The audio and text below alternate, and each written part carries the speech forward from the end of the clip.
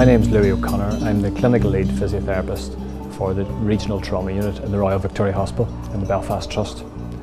We've had the AlterG on loan for the last 3 months, and during that period of time we've had a number of patients who have trialled the machine, from ankle injuries to knee injuries to hip injuries, pelvic injuries.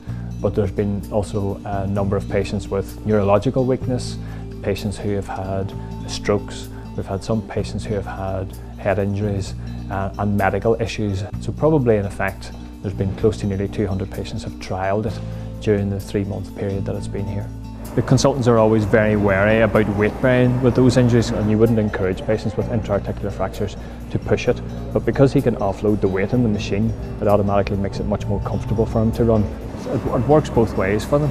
It stops all the immobilisation effects of not being able to do something, but what it also does is it stresses the bone enough to allow it to sort of stimulate healing a bit better. Okay. Right, so we'll hit start and just calibrate it. The whole thing for me was when I got on the AlterG, I was told that, you know, it's less weight bearing. It's a surreal feeling the first time I get on, because of the fact that, you know, you nearly feel like you're floating when you've only 20% body weight.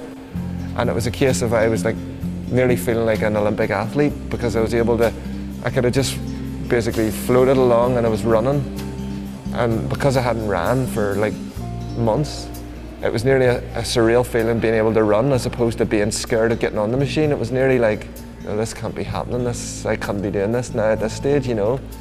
I had a car accident 2 years ago, which left me severely disabled in terms of broken ankles, broken legs, broken and dislocated hips. And in the last 2 months I was introduced to the AlterG, which brought me from a position where I was only able to walk 30 metres unaided to eventually being able to walk 1.6 kilometres in 30 minutes. And he's you know, a young man with family and kids, and he wants to be active, but the nature of his conditions would really struggle to allow him to do things which he would deem active enough. So some of our patients, say with a true dislocation of a knee where they've ruptured anterior, posterior cruciate medial ligament, it's not uncommon for those patients to be rehabbed over an 18-month period. And what we're seeing is that by using the AlterG, it may bring 6 months or 9 months potentially off that rehab period, because they've been able to weight bear earlier and they've got more function in an earlier stage. So the length of time is significantly improved. But we've also had lots of people who have felt that as a result of using the AlterG, their range of movement has significantly improved. Their mental well-being has significantly improved. So people who wouldn't normally be able to walk have been walking with it. People who wouldn't normally be able to run have actually been using the treadmill to do things that they wouldn't have planned to do, and their injuries may actually have curtailed them to do.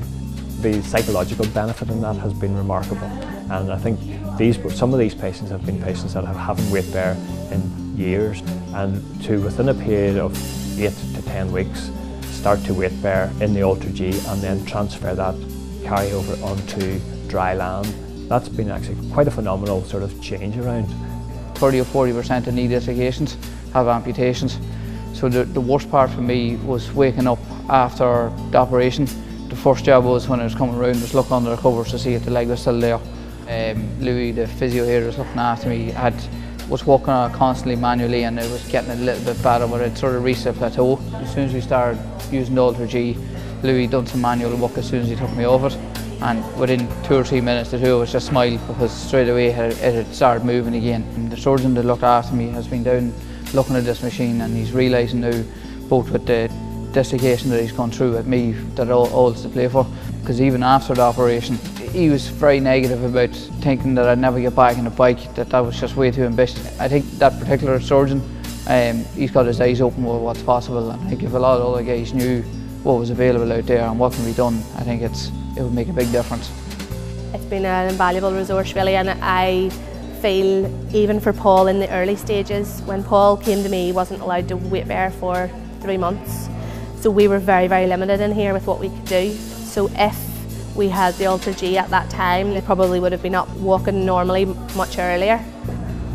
Being able to run again, you know, confidently has really, really helped me. It's brought a smile to my face.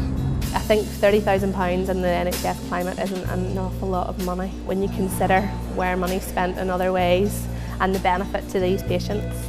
It's been the one thing that has given me confidence above anything else, you know, and the physio and stuff is, you know, is a very important, but this machine, you know, tops everything.